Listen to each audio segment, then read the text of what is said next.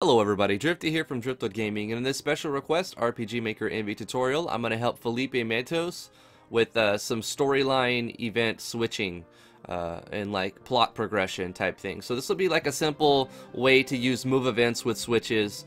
And Felipe asked, can you tell me how to make an NPC block the main character from going down some stairs, but they'll only move after the main character speaks with another NPC first? And I've responded here, but I can understand how, you know, auto run events with move events and switches can be confusing, but let me break it down so it's very simple and easy for you to do, Felipe Matos. So instead of pre-making it, I figured it would be important for you to see all the steps. So we've got our event here. We're going to assume that these stairs are this ice cave entrance is the staircase you're talking about.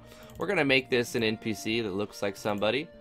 We're going to insert a show text that says, you have to talk to Charles first before entering. I don't know, for some reason I want to put an E after every word. What we're going to do here is we're going to create a second page. So this event is going to be same as characters, action button, and we have a show text in there. But we're going to copy the page and we're going to paste it. So on the second page, what we're going to do is set the trigger to auto run. So as soon as the conditions are met, it's going to auto run. If we don't put any conditions, it's going to auto run this over and over and over. And that's all that's going to happen. So let's make a switch condition. So I've made a switch here called Talk to Charles. And it doesn't matter what you call it. You just select one switch. Set that as our condition. So if this switch is off, it's going to go to page 1. If the switch is on, it's going to go to page 2. It's auto run event. So what's going to happen in this auto run event is we're going to set a movement route. So that's under page 2, movement route. But we need to set this to this event instead of the player. So we select this event. In order to prevent crashing, a good safety mechanism is to go skip if cannot move. But in these particular events, you don't want that to happen because you want to leave that unchecked, because the player might activate the switch and the move event can take place, and if there's something in the way, then the player is still blocked off. So we're going to keep that skip if cannot move on. What we're going to do is we're going to have this event walk left, or move left, and face down. Turn down. Now when you handle move events, you have to make sure that there's nothing in the way. So obviously if we were right here and we were to talk to this event, it would kind of just freeze the game. So what we're going to have to do is create some sort of obstruction that'll stop us from walking in this path. So let's go to our map layer. And we'll put some rocks in the way or something. And obviously you can make that look a lot better.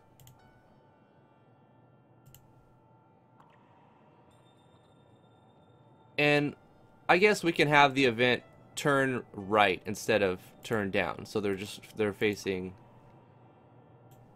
So we'll edit this move event. Instead of turn down, we'll delete that. We'll go turn right. We've got move left, turn right.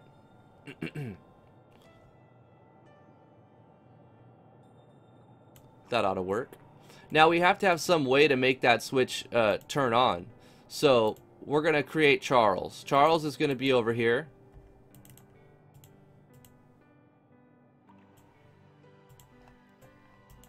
Doesn't really matter what we make Charles look like. There's Charles.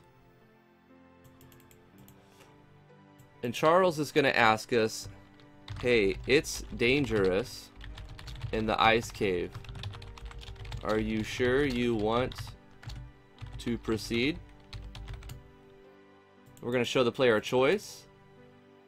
Yes or no. You don't actually have to do yes or no. You can just automatically have it trigger. But inside the yes, what we're going to do is turn on that switch. So we're going to do to tab 1, control switches.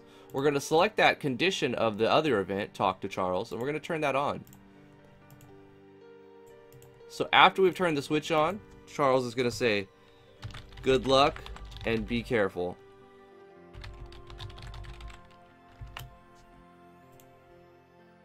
Alright, so after we've done that, what we want to do is copy this page and paste it. That way we don't have to find the image again. Now we're going to select that this switch be on again, because he already acknowledged that we told him we were going to go into the cave. So what we're going to do here is we're going to copy this, the good luck and be careful. Actually, yeah, we'll delete it all, and we're just going to paste that. So on this first page, we've got our show text, show choice. When the player says yes, turn on a switch and say be careful. And then it's going to go to this page, because now we have our condition for talk to Charles on. So if we were to talk to him again, he's just going to tell us good luck, be careful, over and over and over and over. He won't ask us if we're sure we want to go into it anymore. So it's important to understand how switches work. Now, when you're dealing with events with multiple pages, it's always going to read from the right to the left. So if we had a page 3, it's going to check to see if page 3 can run. And if it has all the conditions met, it's going to only run page 3. Then it's going to check page 2, and if the events, if it doesn't have the events, the conditions to run page 3, it'll check page 2. And at the beginning of the game, talk to Charles is off, so it's going to try to run page 2, but it won't meet the conditions, so it'll go to page 1. We talk to him, we turn on the switch, then it's going to stay on page 2. Hopefully that makes sense.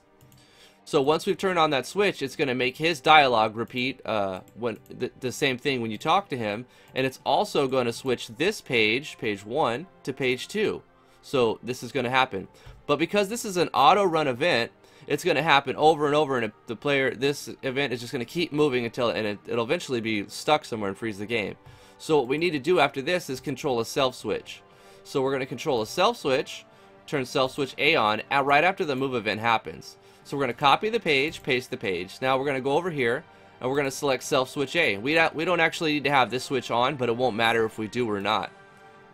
So if self switch A is on, we need to turn this trigger back to action button, because whenever you have an auto run event, it's going to keep running that event over and over and over until it turns the page.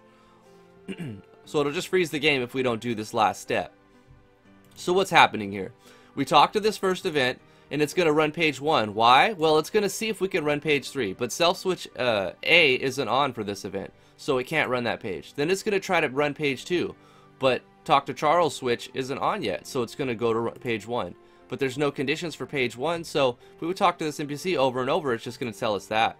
And then if we talk to Charles, it's going to move the character to the left twice, and then the character will face right. And then it's going to turn self switch A on, which will be back to an action button. And then in this one, we want to turn this off and this off. And then now this NPC is going to say, be careful, or good luck.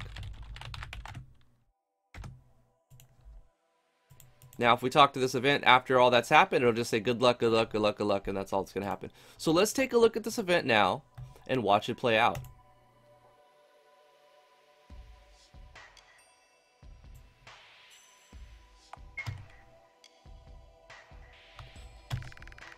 You have to talk to Charles before entering.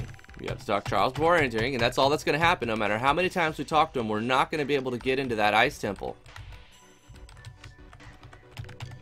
But if we go talk to Charles, it's dangerous in the ice cave. You're sure you want to proceed? If the player says no, nothing's going to happen. We can still go over here. You have to talk to Charles first. We weren't sure we wanted to enter, but now we're going to say yes. So he's going to say good luck and be careful. Now take a look what happens over here. So she moved out of the way, and now we can enter the ice temple. And if we talk to this NPC again, she just says good luck. And if we talk to him again, it says good luck and be careful. No more choices or anything. So we're able to go into the ice temple. So hopefully that helped you.